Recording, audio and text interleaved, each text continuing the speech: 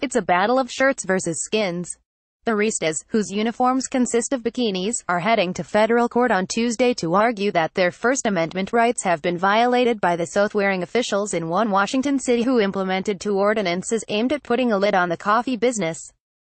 Two recent directives, which were passed in August but have a moratorium in place until the Baristas lawsuit is settled, tighten the city's regulations on what constitutes lewd behavior and institutes a dress code that bans employees from wearing bikinis or showing too much bare skin. The laws are just the final straw in a years-long battle against bikini barista stands. The Constitution doesn't allow the government to regulate the content of speech because the government disagrees with it, Derek Newman, an attorney representing one of the baristas, told the Seattle Times.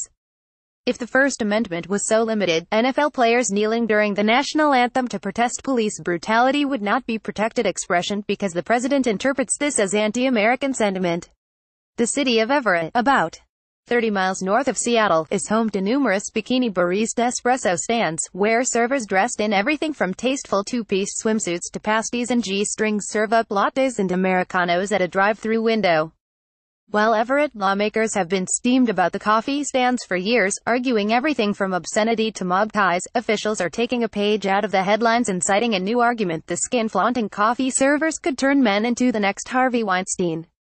The male gaze on bikinied women is on the continuum of utilization of women, wrote Marianne Layden, the director of the Sexual Trauma and Psychopathology program at the University of Pennsylvania and an expert witness for the city of Everett.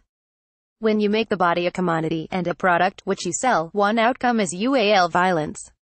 If you can sell it, you can steal it.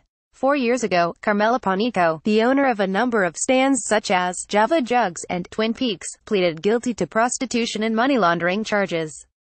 The city alleges that Panico and other stand owners model their businesses after strip clubs, where the baristas are encouraged to break the law and perform lewd shows for customers. Court documents say that some of the baristas make as much as $100,000 a year in tips alone.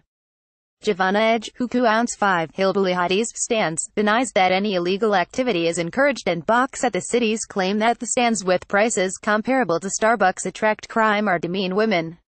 She added that without the bikinis, the baristas would not make as much money as they do.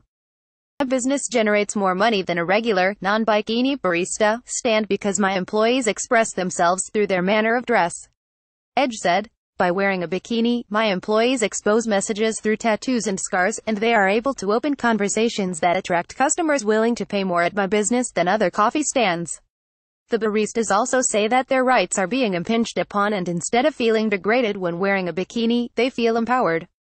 This is about women's rights, coffee server Natalie Bierk said, according to the Daily Star. The city council should not tell me what I can and cannot wear when I go to work. It's a violation of my First Amendment rights.